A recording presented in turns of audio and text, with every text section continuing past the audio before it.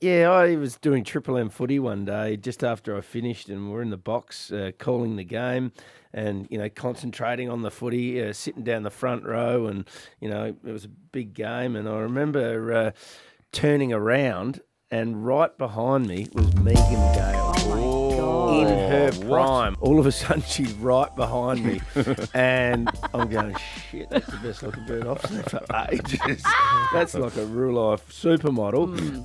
Less than a metre away from me. And Kim Dillon's calling the footy, and he asked me a question from about 2 metres away. He's on the other side.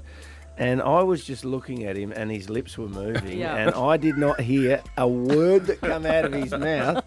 I was just totally starstruck, and I just said live on air, I said, Kim, I know you just asked me a question, but you're going to have to ask me again because I didn't hear a word that you said. I'm a little bit starstruck, but she was absolutely gorgeous. Your head goes all hot and you can't hear anything. It's just crazy. Yeah.